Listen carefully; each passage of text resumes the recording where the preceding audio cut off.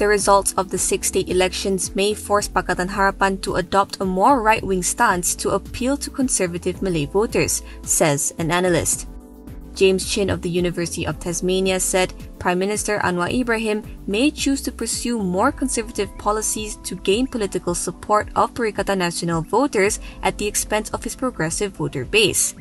Chin said Anwar has to move further to the right with more Islamic and pro-Malay policies. This could, however, be bad for Anwar because it might mean he will isolate or disappoint PH supporters, Chin said. O.E. Sun of the Singapore Institute of International Affairs said Perikatan Nasional's strong performance in Selangor, Negeri Sembilan and Penang meant that it can be expected to come back stronger in the next general election. With PN dominating over UMNO, O said the coalition could employ the narrative that the majority of the Malays in the country are on its side and not on the side of the Anwar-led government.